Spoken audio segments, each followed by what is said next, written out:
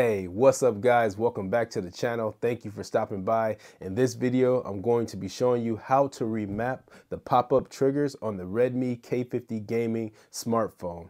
This way you can play whatever game you want as long as those configurations are there. You can remap them to the pop-up triggers.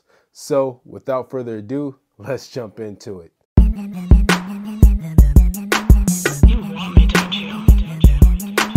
You want to start by launching a game that makes use of the on-screen button configurations. In this example, we're going to be using Street Fighter V Champion Edition.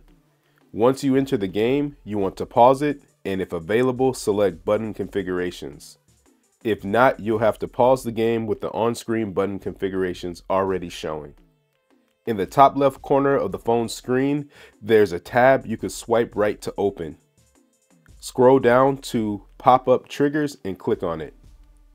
From here, you get the option to edit the left and right trigger buttons.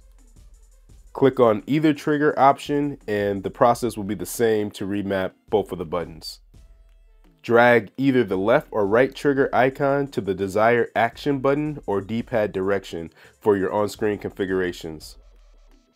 Then use save in the upper right corner of your screen. After saving and clicking done, if needed, your pop-up triggers are now remapped. This works on any game that has on-screen buttons, so it should work besides just the Street Fighter game. Any other game you want where you can use the controls on the actual screen for your game, this should work for.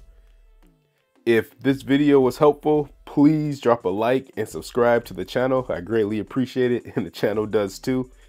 I'll catch you guys in the next one. Peace.